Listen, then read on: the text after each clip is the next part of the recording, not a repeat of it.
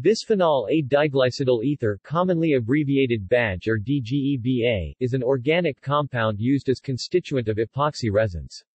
The compound is a colorless solid, commercial samples can appear yellow, that melts slightly above room temperature.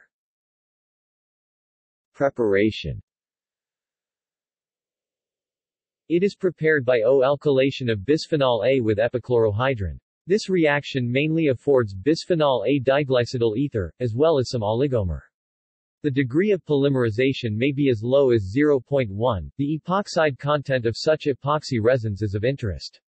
This parameter is commonly expressed as the epoxide number, which is the number of epoxide equivalents in 1 kg of resin (EQ) per kilogram, or as the equivalent weight, which is the weight in grams of resin containing 1 mole equivalent of epoxide, gram per mole.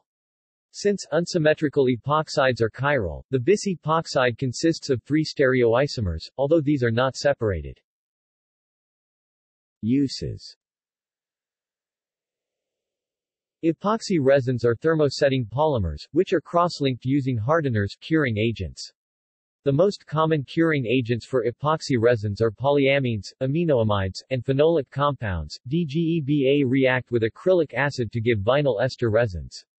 The reaction results in opening of the epoxide ring, generating unsaturated esters at each terminus of the chain.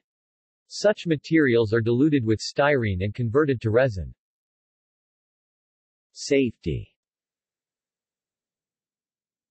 Bisphenol A has attracted much attention as a potential endocrine disruptor.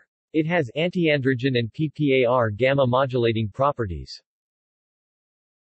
BADG is listed as an IARC Group 3 carcinogen, meaning it is not classifiable as to its carcinogenicity to humans.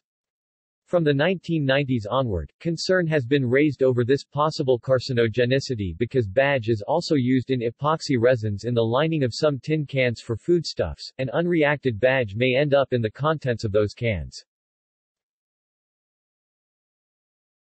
See also: Bisphenol AF, BPAF, Bisphenol S, BPS, EPI001. References.